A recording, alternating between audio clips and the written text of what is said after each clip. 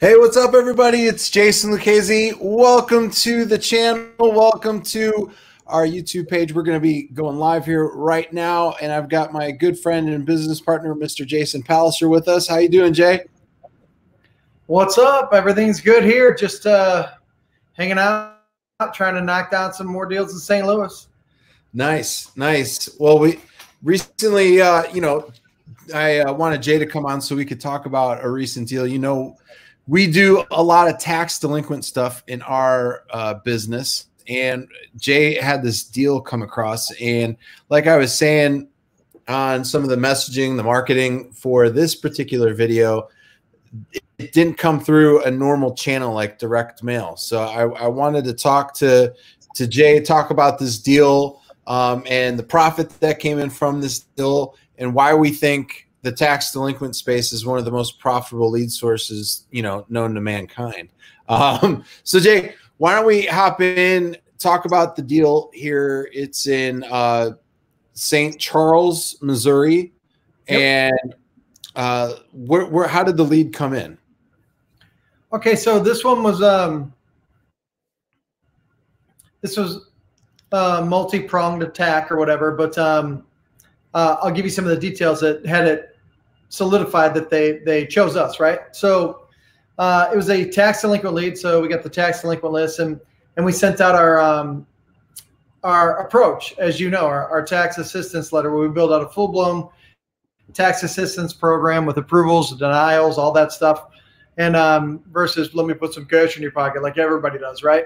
So it sparked their interest. Okay, so then what happened is that we sent that out to them, and they told us on the phone too. They're like, "Hey, we had 100 letters saying let me put cash in your pocket," and we contacted you. So what they did was this, which proves the point: set your business up the right way. Okay, so they had the letter, but then, like most people in the 21st century want to do, we had everything built out so that it's consistent with our online presence. So we teach techniques on how to get on the first page of Google for free, as you know, where people pay 10 to 15 grand a month for that, for people that say, I want to sell my home fast. So what happened is they got the marketing letter, they saved ours to eventually call it, but what sparked them to call us faster was that they also went online and said, hey, I need to sell my house fast, because the parents were in a nursing home,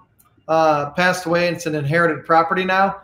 And right. She didn't know what to do with it. It was behind on taxes, and she knew she's going to lose it. But they went online to typed in sell my house fast as well. And there we were yet again. So that was kind of a two-pronged attack. We did, we do those things on purpose so that no matter where anybody in the marketplace goes, we grab those leads. But they said that they contacted us because everybody else was just like, hey, I'll pay cash for your house. And they were looking for real solutions. They had parents that were sick, nursing home, had passed away, stuff like that. And they needed real help. Right. And, one of the big things I think a lot of people don't understand is typically with a tax delinquent property, we're looking at probably not just tax delinquent as the only, as you would say, wrinkle in the deal. There's probably other things that are happening in order for these folks to get behind on their taxes. Wouldn't you say, Jay? Yeah, there's tons of stuff. So, the house needed 40 grand in work. So imagine a world, and think about this. This is where you start to do things differently as an investor. Okay. So imagine a world where you're trying to be a solution for people, right? You want to feel good about running your investment business and be a solution for people. So you need to contact those people in the right way to get them to understand why you're going to be a solution for them. So what was needed was 40 grand in work. She inherited the property. She didn't wake up this calendar year going, you know what, this year, I think I'm going to go ahead and do 40 grand in work on a property. One, that I don't have that money, but two, on a property I don't even know that I'm going to inherit, right? And so those are real problems that she had to solve. Delinquent tax. So now all of a sudden, imagine where all the mail's coming to her because her parents aren't around to address it, and she's seeing that it's behind on taxes, and she says, wow, I'm going to lose this house. That was a part of my family's to a tax sale.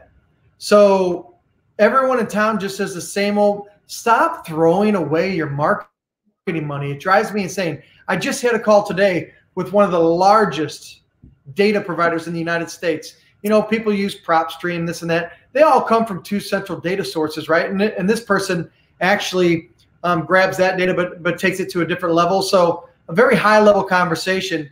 And we spent half of our phone call, which was an hour, talking about how investors, because he's an investor as well, and he's a data provider, but how investors waste a ton of money on marketing because Facebook gurus tell them to be consistent. It drives me freaking insane. There's a difference between being consistent and actually coming with an approach that just commands at a visceral level a response. Because you're actually coming with a helping hand besides, let me put cash in your pocket. It drives me freaking insane. I can do, let's say people have 5,000 leads. Give me 100 and let me do the attack the way that I know to do, and I will produce more revenue than the people that are just being consistent marketing to 5,000. And so number one, I can do it with a lot less, and that's what I'm trying to teach you here. Just be better at this, okay? And then secondly, doing it with a lot less, but also not wasting a bunch of money. So that's how this lead came in the door. She wasn't fixing up the house. She wasn't going to keep the upkeep on the house. Now all of a sudden she realizes tax delinquent, and she gets our letter versus 100 other people. It's fun when they say, hey, I've had 100 people hit me and we chose you, and here's why we chose you. Oh, and by the way, when we went online, there you were as well. Folks, none of those things are accidents. Right. Jason, you're not magical. I'm sorry to burst your bubble today, okay? I'm not magical. I know, I'm sorry, I hurt your feelings, right? Neither of us are magical. We're just doing things based upon data. When I do this in 138 cities and thousands of homes acquired, and I get to collect all the data from all the teams that I've trained and put in place for the companies that hire me to do that, I simply pay attention to what works and what wins. And I laugh. And we just finished a 2-day blueprint this past weekend. We have 14 people. I have one guy, he's like, yeah, I spent 200 grand on training, and I'm going to continue to spend more money. I personally spent 110 grand post-college getting good at things because I see the value in it, right? But here was a consensus when we were done with our full weekend 2-day blueprint, training people 30 different ways. And we're talking today about my favorite of all time, which is approaching tax delinquent homeowners and being a solution for them the right way, right? Here was the consensus from several people that have spent a lot of money. They're like, man, if I could go back in time, they're like, I've done this training, that training, and yes. And we were in our circle of trust while we were training, and they're like, yeah, and I've spent money on this guru, that guru,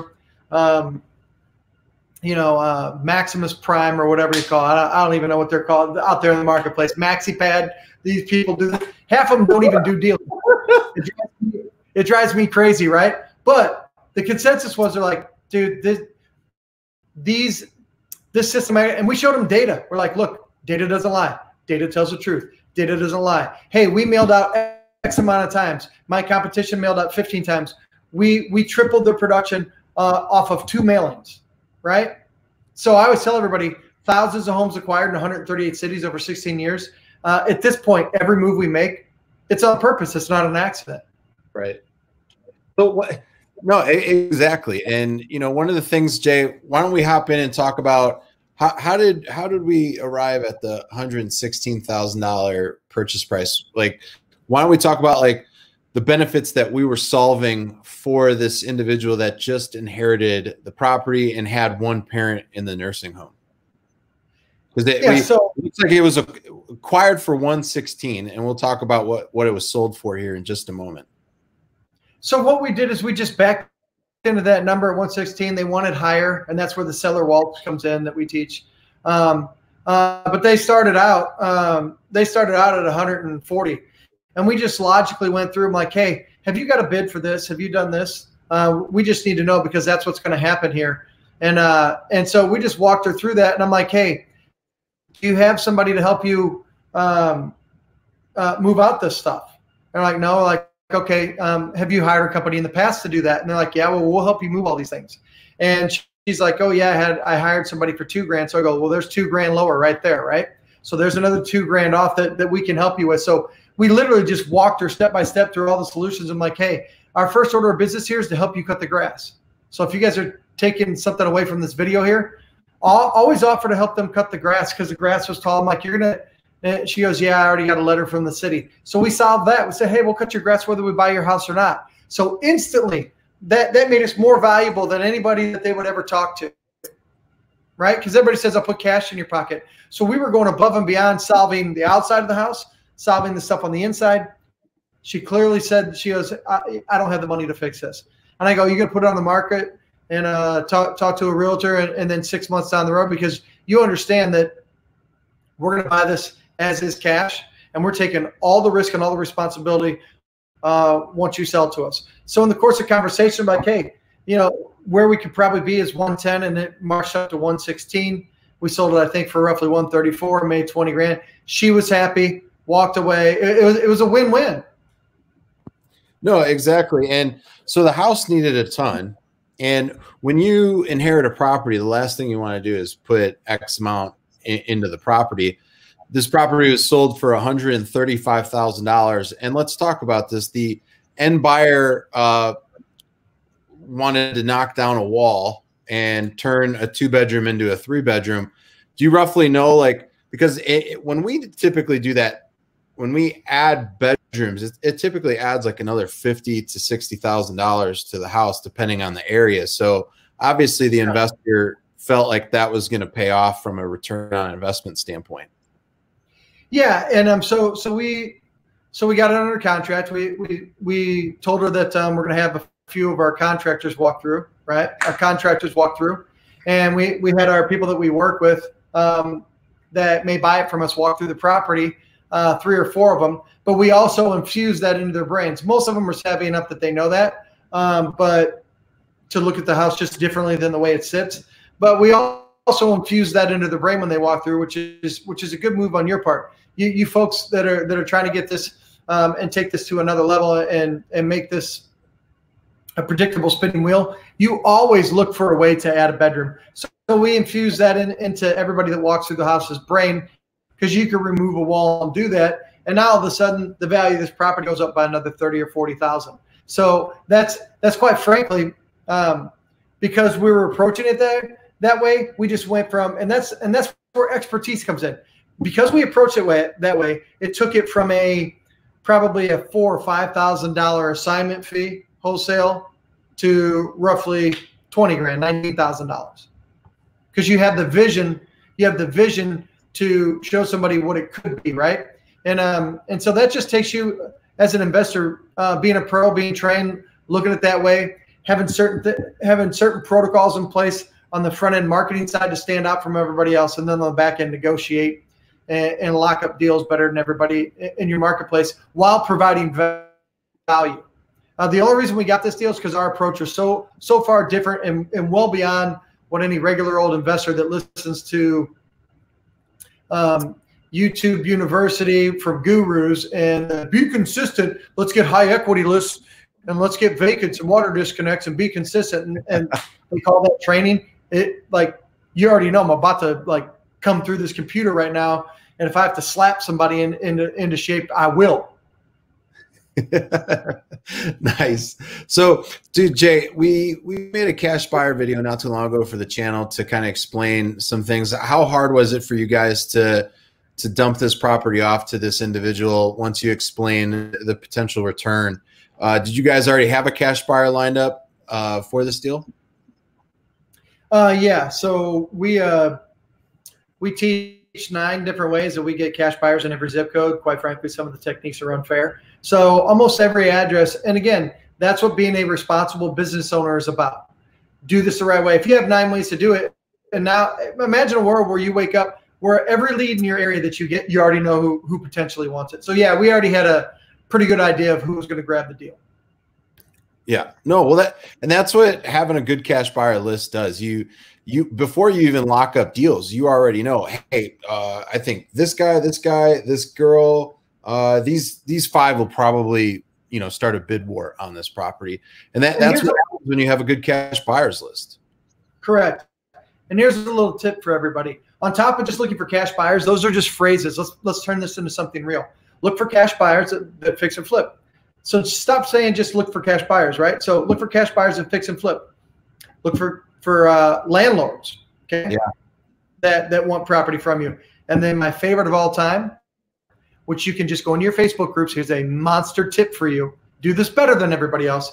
Go into your Facebook groups, your local real estate investment Facebook groups, and say, hey, who are my Airbnb? Who does Airbnbs in town? Find out who does the Airbnbs, because Airbnbs, I love Airbnbs, okay? Airbnbs, you can get 2 to 3 to 4 times the rent, which means that house is more valuable to an Airbnb buyer on your cash buyers list than any other buyer that will ever be on your list. So why are you not spending effort on a weekly basis to find out who all the Airbnb buyers are in town?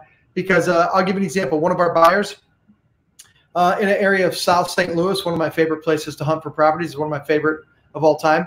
I already know that every time we get an opportunity, we're going to send it out to our cash buyers list for South St. Louis, of course. But I already know that that particular individual, and there's a few Airbnb buyers, but one in general, and they're good at it. They're good at the Airbnb. They will always pay, and I mean always. They will always pay an extra 10 to 25 grand per property we get. So imagine a world where not only we show you how to win on the front end for your efforts, but on the back end, because we're teaching you, and that's just a little tip from us to you. We teach you 9 ways to do this. I'm just speaking off the cuff, right? Find out who your Airbnb buyers are. That's going to make all your deals more profitable, because they can always pay more. If they're not getting 1,000 as a regular rental in the area, but they're an Airbnb investor and they can produce on that same property $2,500 a month, they can pay more money. Right? Yep, exactly. And if you don't want to take the time, and if you guys at home don't want to take the time to find out, just let me know. Hit us up. Let me know what city you're in. I'll find them and I'll split it with you. No, absolutely, man. And this was great. I'm glad we were able to have you hop on here. We were able to talk about this deal and show folks, what could be done when you're in the tax delinquent space. If you guys want to find out more information, or if you just need some guidance, some help with your business, feel free, schedule a call with us. There's no obligation. We could talk about you and your business, see if we could add some value to your business, see if there's something that we can help you with. Go to myblueprintcall.com. It's right in front of you on the screen. And once you go over there, it'll just see what selections are available from a time for you to book and schedule a time with us. And we'll talk with you for about 30 minutes or so and see what type of value we could add to your business. We know things are crazy right now in the marketplace. So if we could just help you out and add some value for you and your business, that'd be great. So myblueprintcall.com. Jay, any final words before we go ahead and end the broadcast? Yeah, couple things. We show you how to suffocate your city 30 different ways. I've been doing that for hedge funds for almost 16 years, or actually 16 and a half years roughly. And this isn't a fair fight. So imagine dropping a blanket over your city 30 levels deep. So schedule a call. And if it's okay, you tell me, Jason, you know my style. Can I name drop from the people that we trained this last weekend that scheduled a call, just like the people listening right now, so that they can hunt them down online and ask them the bricks that were tied to our fists when we delivered? So look at David Johnstone and a Richard Long. He goes by Rick. I'm sure you can find him in some of our Facebook groups that we're in. If you guys know myself and Jason well, look up those guys and ask them what we delivered to them when we just did our training this last weekend, and they will tell you best phone call they ever scheduled. We're here to help you run this business like a pro and win the game. I'm not playing games here. There's no reason that anybody that watches this video shouldn't be able to do what their competitors do for one tenth of the list, because we show you how to pare it down and be super specific, and then for 1/10 of the budget, outpace them by 2 or 3-fold on productions and closing on the back end. Everyone that schedules a call,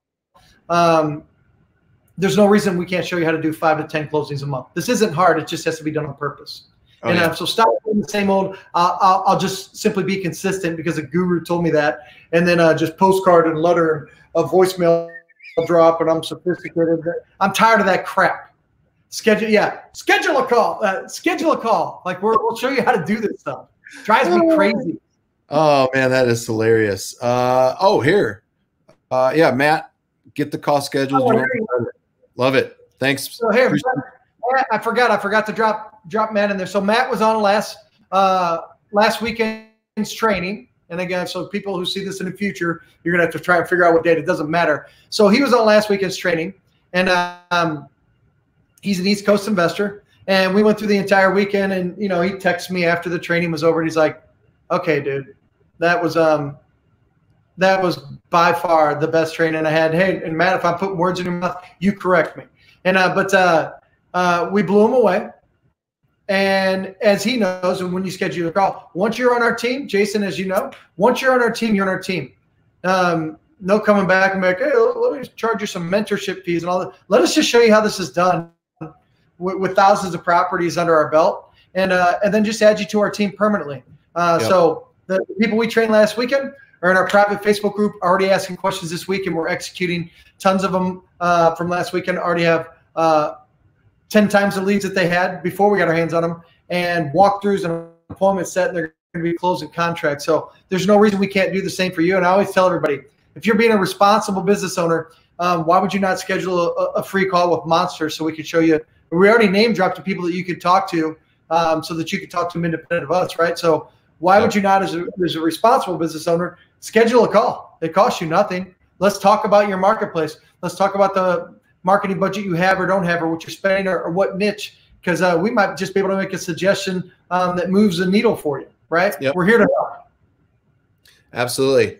Awesome. Hey, everybody that's on with us right now, or if you're watching this as a recording, make sure you give us a thumbs up for the video. Make sure you become a subscriber. If there's anything that you need help with, make sure you drop a comment below, and we'll be more than happy to help you out with that. If you want to schedule a call, make sure you go to myblueprintcall.com, schedule a call with us. We'll have a conversation about you and your business and see what we could do to help. Jay, thanks for being on, brother. I appreciate you, and we will talk to you guys on the next video. Take care. Bye now. Bye, guys. Bye.